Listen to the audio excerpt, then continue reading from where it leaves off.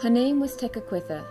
Her mother was a Catholic Algonquin, her father a Mohawk chief.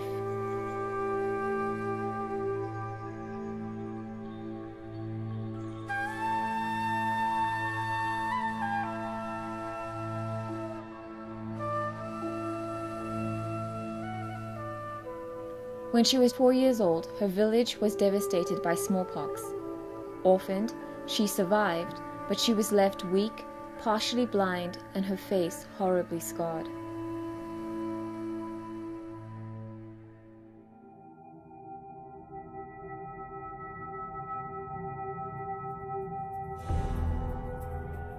When Jesuit missionaries arrived at her village, Tekakwitha saw a chance to learn more about the faith of her mother. When she was baptized, she took the name Kateri, Mohawk for Catherine.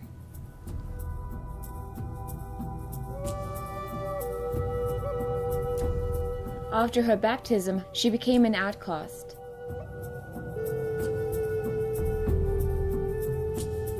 Her family was angered that she embraced the religion of the invader. They called her Christian. Children taunted her and threw stones.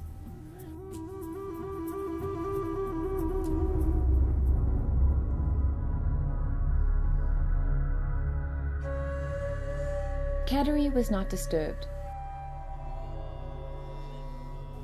Her family threatened her with torture and death if she did not give up her new religion. Kateri left all that she knew behind and fled more than 200 miles through woods, rivers, and swamps to a Catholic mission.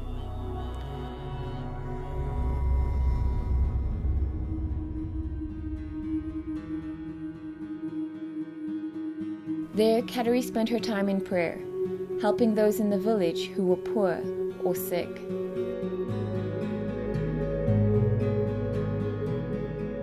Against custom, she decided not to take a husband, becoming the first of her people to take a vow of perpetual virginity.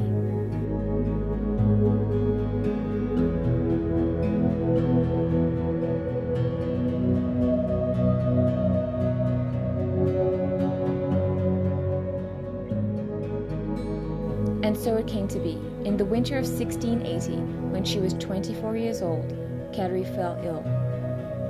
For 2 months she lay, until finally on Wednesday of Holy Week, at 3 o'clock in the afternoon, she died. Her last words were, "Jesus, I love you."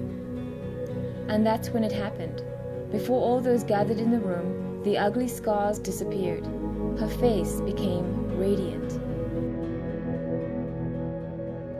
That was just the beginning of the many extraordinary works that followed. Saint Kateri Tekakwitha, the most beautiful flower that ever bloomed among the Indians.